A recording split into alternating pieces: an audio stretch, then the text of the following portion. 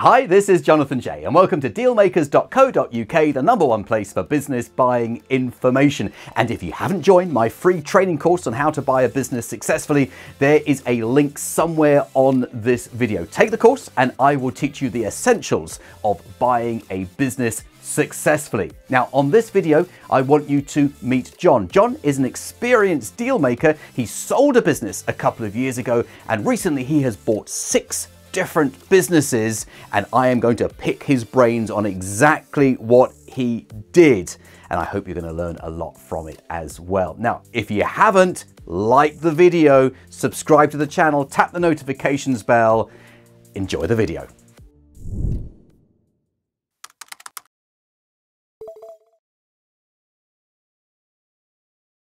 So John, you've done 6 acquisitions in your new group and taken it from 0 to 2.5 million in annual revenue, with another acquisition lined up ready to go, and I'm sure many more to come to follow. I want to discover from you what you've learnt from that, and also, I understand, doing 150 discovery calls with owners. So, big question to start off with. What have you learnt? Okay, so I think anybody going out there doing discovery calls is going to be a little bit nervous about what people are like. So the majority are actually entirely reasonable, nice to talk to. Yes, a little bit edgy, a bit nervous. One of the big ones I've learned is if you start off on a hostile foot or semi-hostile foot from the conversation from the other side, you might as well walk away straight away. What do you mean if the other side's a bit hostile? Yeah, or over defensive. I have actually got close to doing a deal with one of those, and it ended up pulling out just before completion. So, and all my instincts were saying this feels wrong, and I didn't follow them. So. Oh, that's interesting. So you do actually listen to your instincts when you're doing calls like this? Absolutely. I think it's really important. Very good. Yeah. I think that if someone is difficult to do business with in that very first conversation, it doesn't bode well for the far trickier part of the relationship when you're negotiating money. Yeah. And if they're unreasonable at the beginning, it'll come back. If you think you've dealt with it, in my experience is it comes back. So a classic was one of the people talked about red lines, and one of them was a defined value for a property, but not based on a formal valuation. And we explained why that wasn't reasonable. We thought we'd got over it, and then a week before completion, they reintroduced it as a red line. Right. So we got it. So we walked away at that point. They then tried to reopen negotiations. We said no, sorry, that's it. Interesting. So I suppose the benefit of having deal flow is that you can walk away at any time. Yeah, and the amusing thing is they don't believe you. What a surprise, because anybody doing what we're doing is dodgy, aren't they? But it feels good saying that, which I have done recently, and it's genuine. We'll have another one completing in either the same slot or a month after they would have completed. And the work was going on behind. So that, I think, the deal flow and the negotiation flow before that make a huge difference to how you feel in the process. You're not reliant on just one thing happening. So would you say, and I'm not sure of the answer to this, but would you say you're quite unemotional about this? Detached? No, I wouldn't say that. Like anybody, if it's a frustrating day, I show it. Okay. And anybody that thinks they're going into business and not having the odd stressful moment is dreaming, sort of thing. But I enjoy it. I enjoy the interaction with people a lot. That's part of why I've got into this. And I like negotiating, sort of thing. So does it matter if one walks away? As long as you've got the deal flow, not really. Not really, because it's not the right time for them.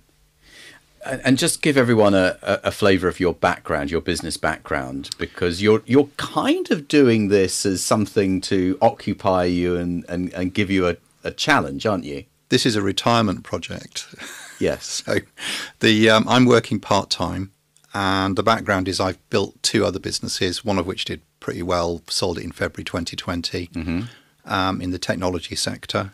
And the options were voluntary work, non-executive director somewhere, or do something that was proactive. And I talked to people who'd done non-executive director, and I had some views about it before the conversation, and just thought that's just not for me, right. That sort of thing. Well, certainly not at the moment, anyway.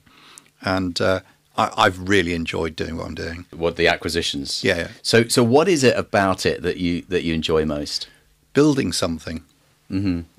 So building something, and this time slightly different, because last time I was mainly operational, so I was actually managing the business. And obviously in the early part I got involved in some of that. The first couple of deals, it's almost inevitable. But the partly what I'm doing now is mentoring people through who are new to being directors of bigger businesses, sort of thing. So part of that's quite I'm enjoying interesting. That as well. Interesting.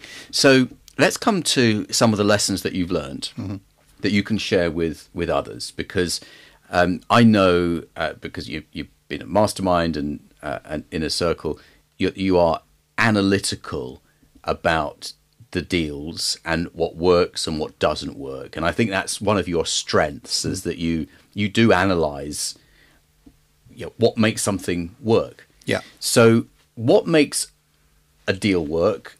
Very general starter question. And what makes a deal not work? Okay, so deal works is, and I think one of the things you taught was motivated seller. But motivated sellers also motivated, if you get the deal structure on deferred consideration, is also motivated that it continues to work. And they understand that. Ones that don't work, and I've had one, it was they'd had a really bad experience. So we bought it after their really bad experience, probably shouldn't have done. And they'd had a big contract walk away, no fault of theirs. It was based on tiny amounts of money that they lost the contract, nothing to do with poor service. But they'd had to restructure their business, move premises, get rid of loads of people. So in that business, everybody was demotivated. So within 2 months, the reception team had gone. And that's very important in your sector. Have we mentioned your sector? I don't think we have. No. So I'm buying osteopathic and physiotherapy practices. Over 250,000 turnover. So that practice management receptions team, the front, what do you call them, the front of house staff, they are actually very important to the success of the business. Absolutely, aren't they? And they quite often have part of the therapy is the conversation with the receptionist, sort of thing. So but also the owner decided on the consultancy agreement to take 2 months off. Right. And she was at that point the last remaining fee earner. Oh, really? So we did deal with that fairly robustly, but it just but what's behind all that was she was demotivated too. Yeah. So that if the underlying strength of the business, if it's had a big slump, I would say don't deal with it for a good 18 months until it's recovered. Would be a big lesson. So if the business has been through a slump, wait for it to not just recover, but to forget that the slump ever happened. Unless it's technical, in this, there were a lot of people had gone. We found it very difficult to get goodwill with the people that were remaining for obvious reasons, which wasn't the case in the stable businesses that we bought. Interesting. So out of these 6 acquisitions, how do you grade them? What makes the best one the best, and what makes the worst one the worst? Okay, the best one wasn't what we thought would be the best one, and the best one was the one where the workforce stayed the most stable. Oh, interesting. Because it meant the revenues carried on quite nicely. You know what, I so agree with that, because I had quite a few where it was it was unstable from the very first day, quite often initiated by the exiting owner, who went and said something stupid to the staff.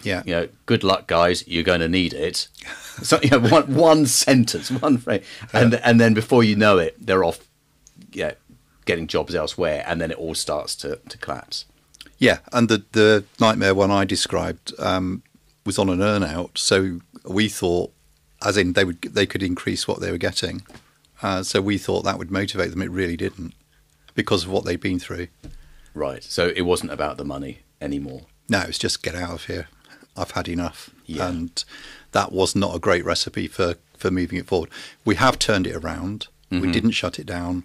It did go into loss-making temporarily, and that really does suck the cash. Yes. Big time. I'm interrupting your video with a very important message. If you are watching a video like this, it's probably because you're serious about buying a business. But watching free videos on YouTube will only take you so far. You need to take the next step. And the next step is a link that's somewhere on the screen up at the top, which takes you through to our free video training. There's no cost whatsoever. You watch the free video training and that will give you some of the essential basics that you need. Now, if you get value from that, then I would invite you to be part of my next Fast Track program. Now, the Fast Track program has been running for a couple of years now. We've had nearly 3,000 people around the world on the Fast Track program, and it's a Zoom program that you can attend from anywhere. It's broadcast from my living room to your living room, where I will teach you what you need to know to go and buy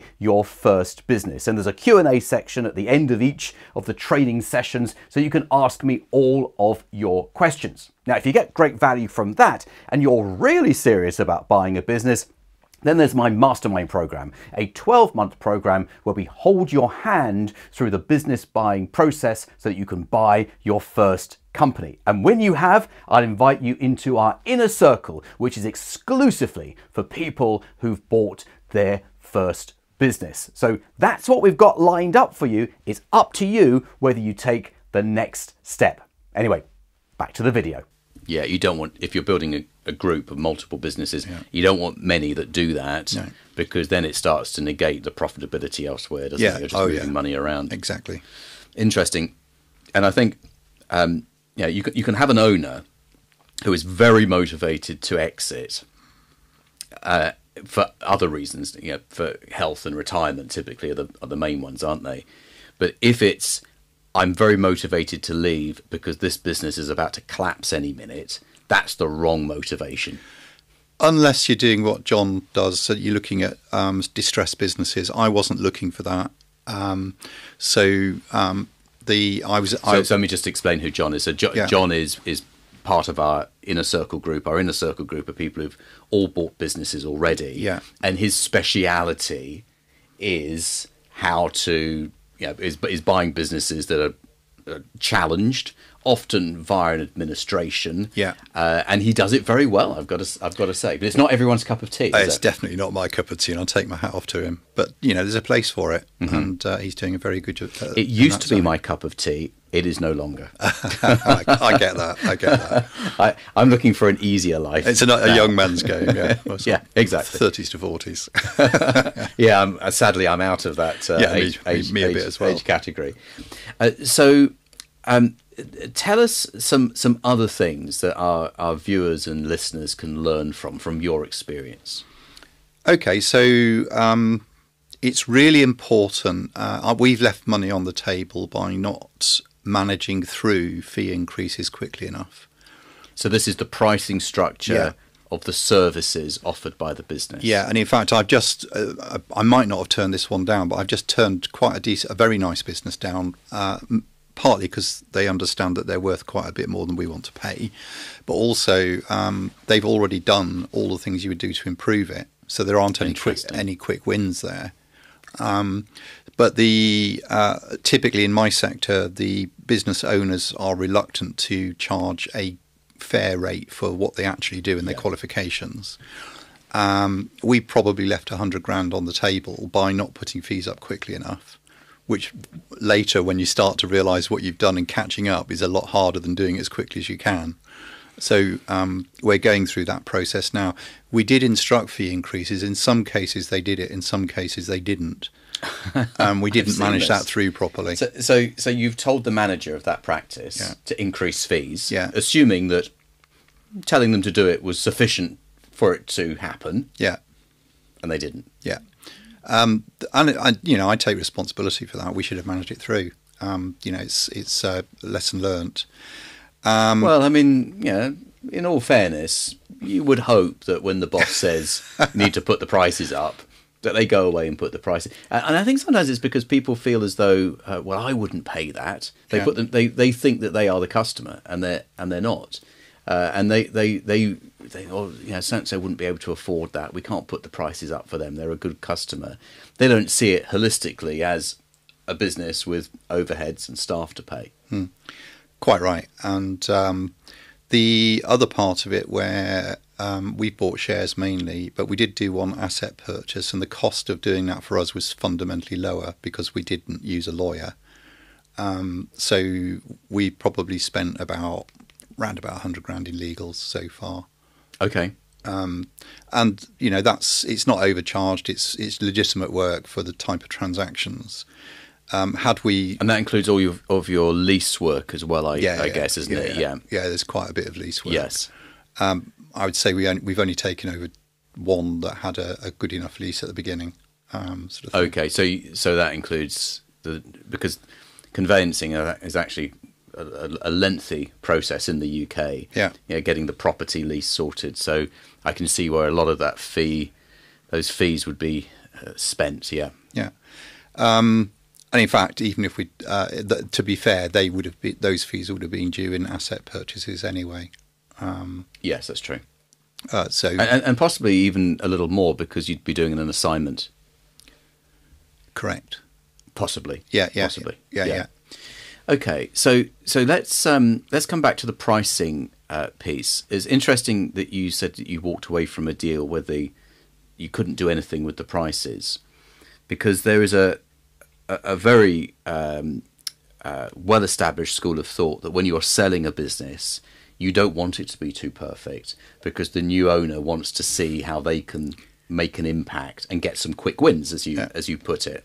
So they perfected their business, and they want a perfect price for it, which isn't really the game that we're in, is it? No, and to be fair, because I've modified most people are doing what you're doing, it's buy, build and sell. We might partially sell it to management teams, so it's slightly different, more along the lines of the guy who's buying the funeral directors, who's got James. his 200 years vision. Yeah.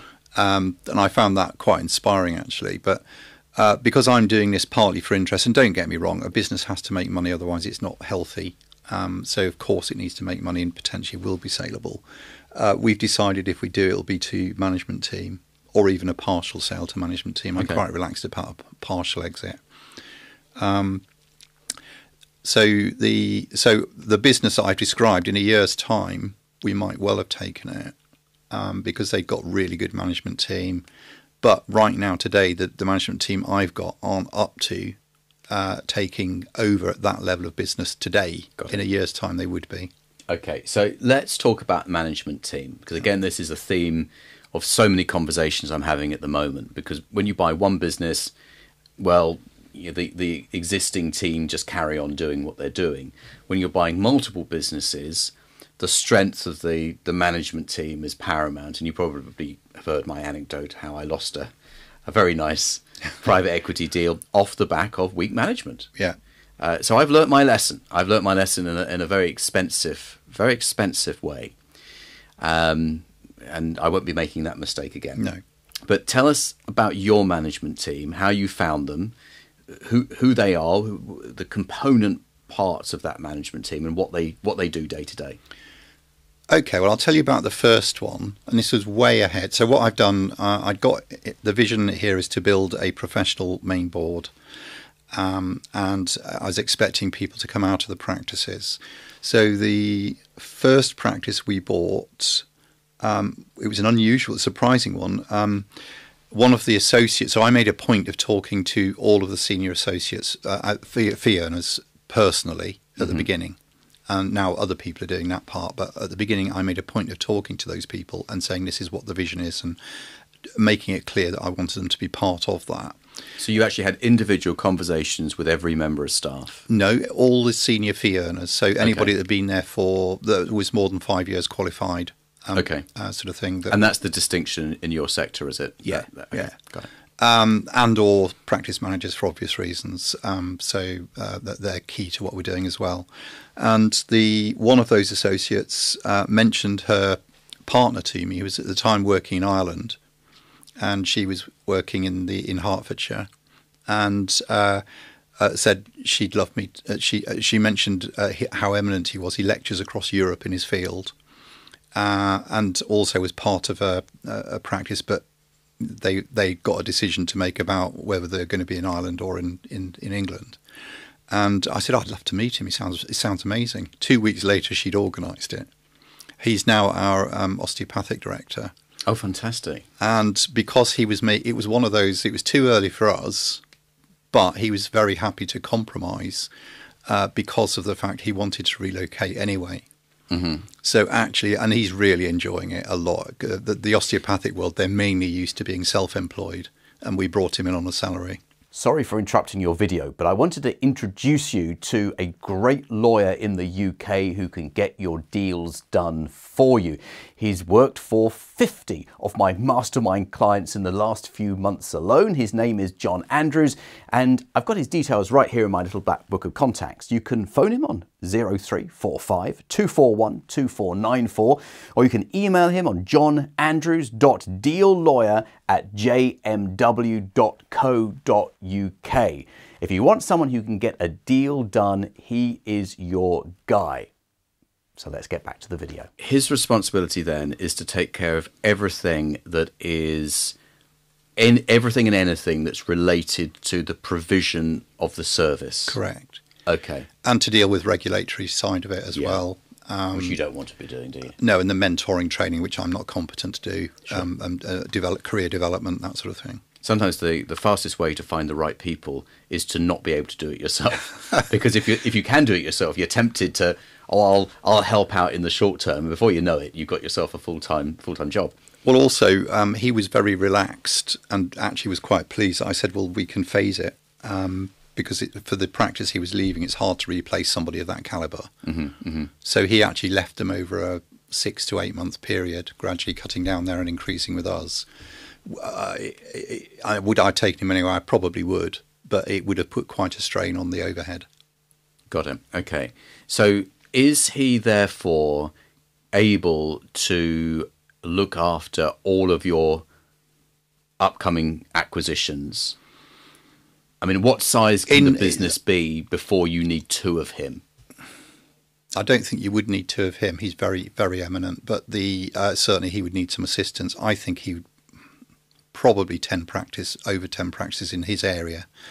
And at the moment we've got 1 and 1 coming through. And there's another side, which is the physio side, which is we've got more of. So let me ask you then, John. So are you therefore looking at this in specific geographies?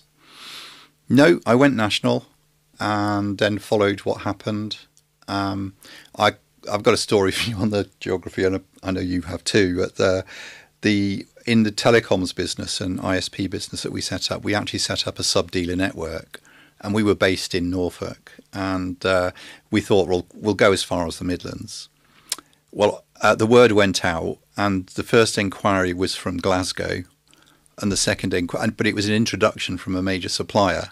I thought, if we turn that down, they're never going to put another one our way, are they? Mm-hmm. The second one was in Yeovil.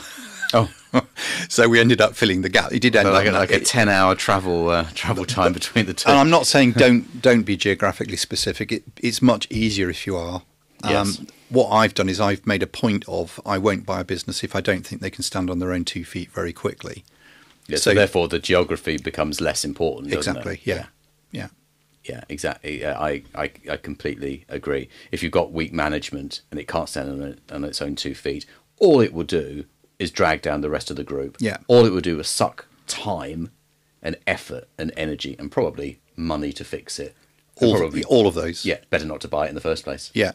And to be fair, stuff happens as well. I missed one of the questions you said was important on the one where the reception team left. I forgot to ask the question of are people related? Ah, yes, one of my favourite subjects. Yeah. When it happened, I looked at it and thought, I'm supposed to ask that question. So well, they were sisters or something? Mother and daughter. Mother and daughter. Yeah. Yeah. So one leaves, the other one obviously follows, and two people gone. Yes, I've had similar situations, and you're often caught out when they have different surnames, and it doesn't even occur to you to sort of question the relationships. No, I must admit it was that was an interesting one. Yeah. Or when the seller's relative is still working in the business, and they're actually quite influential in that business, and you think that the seller's gone and you've got now a clean sweep to do what you want, but you've got the seller's daughter who's influencing everyone behind the scenes. I haven't had that yet, but no doubt that'll come. Yeah, one day it's inevitable. So that's really interesting. So who else is in your management team? Do you have an FD? Yeah, CFO. I've got a qualified accountant who's an FD. He actually FD'd for me in the previous business that I sold. Very good. So you've got that trust already. Yeah, he's wonderful. Very, very strong on the operational finance and really good with suppliers if they need sorting out.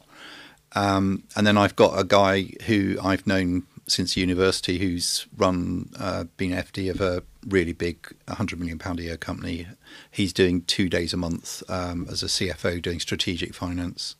Okay, wonderful. So it sounds like you've got that sorted, and I would assume that apart from the standard management accounts, are you getting some sort of cash flow forecasting? Yeah, so the cash flow is reasonably close 12 months out, and then, as you know, it's a story after that, really, isn't it? Yeah, sure. So we ask for management accounts within 3 weeks of month end, but we also ask for sales within a week of month end. We did consider going to weekly, but to be honest with you, holidays and stuff like that make such a big difference to the revenue, as in therapists' holidays. Okay. We think it's irrelevant to look at weekly. Do your locations take cash, or is it card only? Some of them did, and we've stopped that. Yeah. 2 reasons. If you looked at the amount of cash they were taking, it was tiny. Sure. So the time involved in banking it is actually probably costs you more than the money you've collected. Absolutely. So I suppose, and I'm thinking of Alison. Do you know Alison in Mastermind? I've met her, yeah. Yeah. So she's just bought a hardware store, and she can see on her phone the payments as they come through. Yeah. So every day she can see the balance of income. Are you in that position where you can actually look at an iPad and see the fees as they appear? Oh, we could do, yeah. But because of the underlying information data you'd need to do with the fee, because obviously that's footfall. If I haven't got a therapist in because they're on holiday, or 2 therapists on holiday, that immediacy doesn't really help. Okay. It's the trend and the pattern. So over a rolling quarter, then the number of appointments that have been made. That's important data, and that tells us whether the trend is changing or not. Yeah, very, very good. So what about HR? Because you must be your staff count must be okay. So it's heading upwards quite rapidly. Yeah, it's reactive at the moment. So I've got a broad approach, which is keep employment contracts fairly simple, statutory minimum, and then if the therapy side want roles described in more detail, that's not a problem for me. They can do that, and I think they do that. So we probably will need to develop an HR function further down the road. I'm in 2 minds about it, to be honest with you. There's a lot of these are all fairly small family-sized businesses, really. And I think if we're too structured on HR, it starts to lose that feel if it's too corporate. Yeah, it's knowing, isn't it, at what point you have an HR function, and it's as much as to listen to people and solve problems before they become official problems. And I've done that very badly. Right. Yeah, really, really badly. Yeah. And we never had a good HR person. They always seemed to be a bit flaky. But that's our fault for hiring the wrong people. But we never seemed to have someone who was actually on the ball and understood that we don't want grievances and disciplinaries. We don't want any of that. What we want are happy people. Yeah. Because happy people keep the cash register ringing, don't they? Absolutely. So we probably do some low-level training because the two key people in the practice are the clinical lead and the practice manager. And some of the clinical leads are profit focused as well. Some of them are completely patient focused, and I'm fine with either, as long as you've got at least one of them that's got an eye on some eye on profit. And typically those two work very closely together on the people side as well. So I think perhaps some coaching in that area might do enough for us. But it depends how big it goes, to be honest with you. And do you run a P&L on a site-by-site basis? Yeah. Yeah. And then we run consolidated. We haven't got a consolidated accounts package as such, so we do a bit of work behind it to pull it together. But yeah, that's exactly right. And effectively, it makes it easier if at any point you think this practice has got to go. Well, exactly. You can make the tough decisions. Yeah. And the more timely your information, the more you can spot the problem before it becomes a problem that you can't solve. Exactly right. Yeah. Yeah. Yeah, very good. So what else, John, could you share that you've discovered along the way that in some ways maybe you wished you'd known earlier on, but you discovered from experience? I think the speed, it's not just the speed of doing the deal, it's the speed of engaging with the practice is really important. Mm-hmm. So, and we've actually changed the timing of when we'll do deals now because of that. In fact, we've recovered the situation, but we bought a practice where the owner was getting married, going on honeymoon, we actually completed it in July, and most of our senior people were taking holidays during August. Okay. And then the two, including me, who probably would have picked it up, then got COVID. Right. And so there was probably a 3-month gap before there was any significant engagement. Now we did do remote engagement, but it's just not the same. You need somebody to be there to talk through some things. People actually find the business that they work for being sold quite traumatic. Yeah. It's a sense of loss, of disconnection to the exiting owner. And if they had a good relationship with that owner, they are very concerned. Yeah. And they need a cup of tea and a hug. Yeah. And without that, they fill that void with gossip. And gossip typically is negative, isn't it? And they make up their own stories, and you become the corporate who's just taken them over and clearly doesn't care, because when was the last time we saw someone from head office down here? and that is the conversation. Whether it's you're buying restaurants or buying hairdressing salons, doesn't matter what you're buying. It's exactly the same conversation every time. Yeah, and to be fair, some of the remote technologies help, but even so, I think early. And the other one is probably the second practice we bought. There were two really good people in there. We did keep one of them. We'd acted fairly quickly to say what we wanted. We dithered a little bit with the other one, who was in two minds about what their future was going to be anyway, and a year later they've left. So I think we should have put an offer on the table quicker, and probably, but not certainly, would have kept them. Yeah. And would you not agree that you kind of store all this information up and you say, I'm not going to make that mistake again? Sometimes you have to make a couple of times before you realise that it even was a mistake. Yeah. But you start to finesse the approach, don't you? And start to create something that works for you. Yeah. And I think everyone in Mastermind is different, aren't they, in the terms of their approach and their angle. But it's when you find that approach that works for you, then it's a case of, how do we find more deals? How do we fund more deals? How do we grow our management team to take care of these integrations? And then, I realised that you're have a different exit plan in mind to some people, but how long do we want to do this for? Yeah. You know, is this a 3-year plan, a 5-year plan, or like James with his funeral care businesses, is this intentionally a family business, but generation after generation? Now, to be fair, it's probably easier to say that with funeral care because that's not going away, is it? Well, also, so we haven't rebranded the practices. And we were going in thinking that was the right thing to do, and then sat down with the two first owners, both really good practices, both still really good practices, and had conversations with them about it. And it was apparent that the only value would be potentially if we were selling to corporates or something like that, possibly a value if you were looking for a trade sale. I think it probably would make a difference to that. But from the customer point of view, it was only going to raise unnecessary questions. Agreed. Absolutely agreed. I think that the only time you do an instant rebrand is when there's a problem. Yeah. And you want to distance yourself from the problem. Yeah. But then you also have to ask yourself, is that sort of business I want to buy anyway? Yeah. So if you're doing turnarounds, it's not an issue.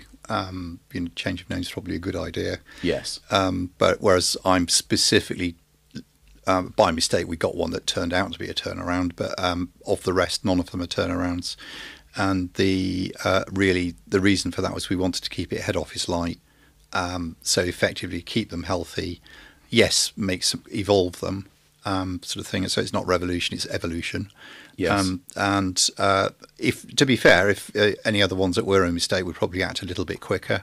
No, to be fair, we did act pretty quickly on what we needed to do.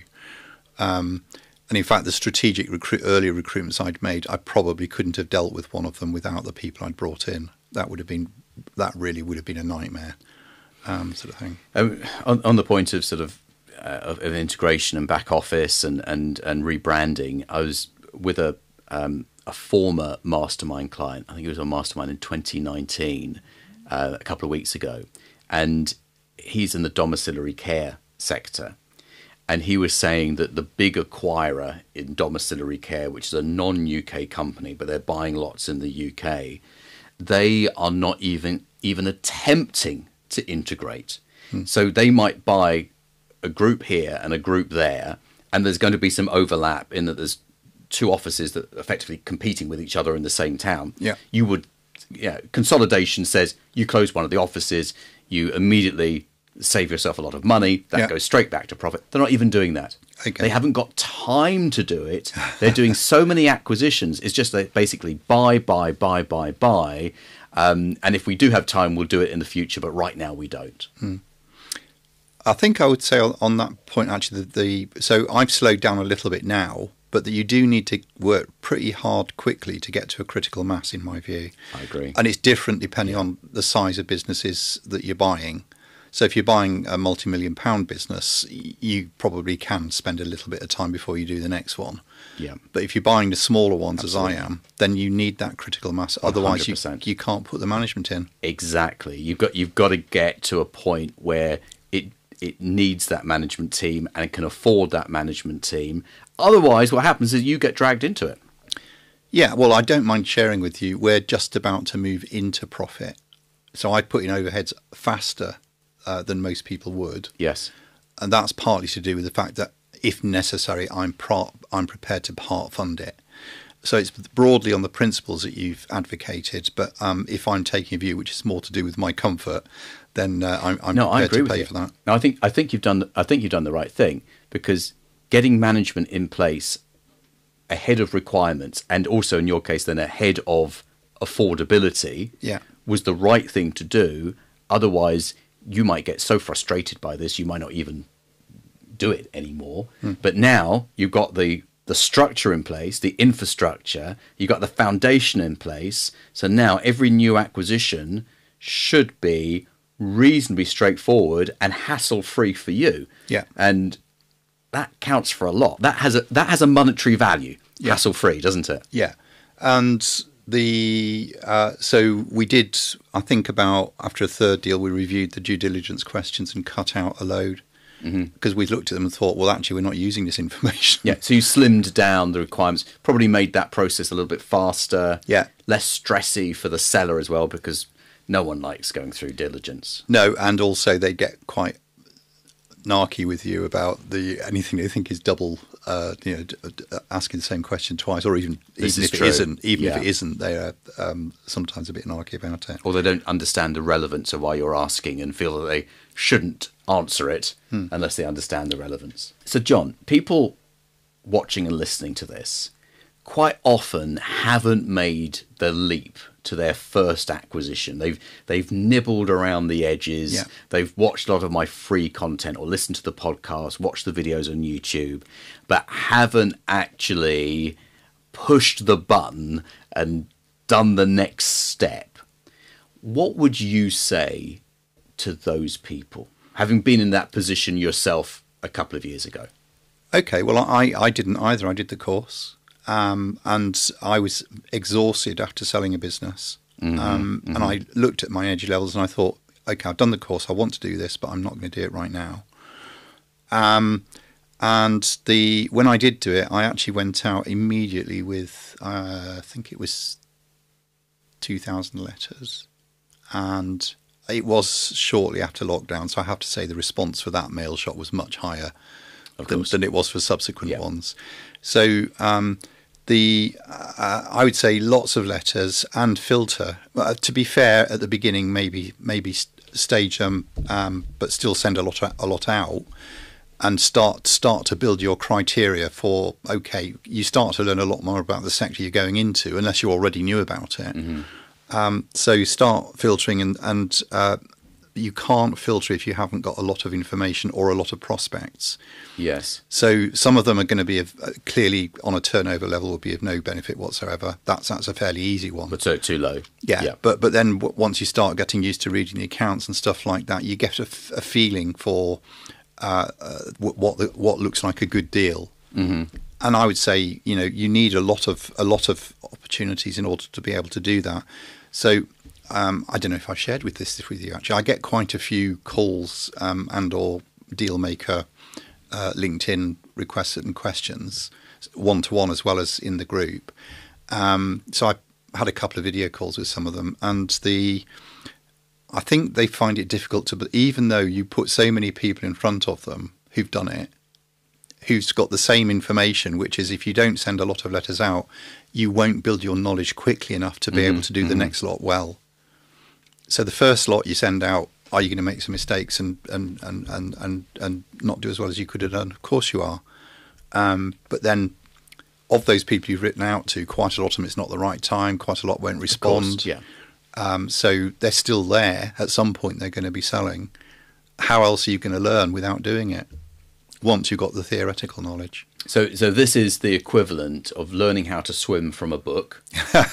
And at some point, though, you've got to dip your toe in the water, jump into the pool, but it's always easier, to continue the analogy, if the lifeguard is walking around with you, just making sure you don't get into trouble. Yeah, exactly right. And I'm reasonably experienced in business. I'd sold a business before I took this on, but even so, the reason I took the step was, why reinvent the wheel? You've spent a lot of time and no doubt made a lot of expensive mistakes learning what you've learned. So that distilled knowledge really is massively beneficial. And I've tried to do that in any new project that I'm taking on. Who are the experts? How can I quickly get their knowledge? And you charter it, which is fine, because I then know you've got a commitment to following through and making it happen. Yeah, free advice usually doesn't go very far anyway. Well, I had a deal with my accountant, who's a very close friend, and we agreed that we wouldn't do mates rates. Right. Either so it keeps of us. it on a professional footing. And that way, if you say, can you put it to the top of the pile, that was what I wanted. Yeah. Not, we've got to do that. He's not going to make any money out of it. How am I going to motivate him? We agreed very early, and that worked really well for both of us. Yeah, wonderful. Wonderful. John, you've been a great guest. Thank you so much for your input, and thank you for sharing your wisdom as well. because you've been at both ends. You've sold a business, and now you're building another business, and you've done it very rapidly, but you've done it with care and caution. And I think that the information that you've shared today is going to be so useful to our viewers and listeners. And I look forward to catching up with you at the next mastermind session. Great. Thank you so much. Too. Thank you. Take care.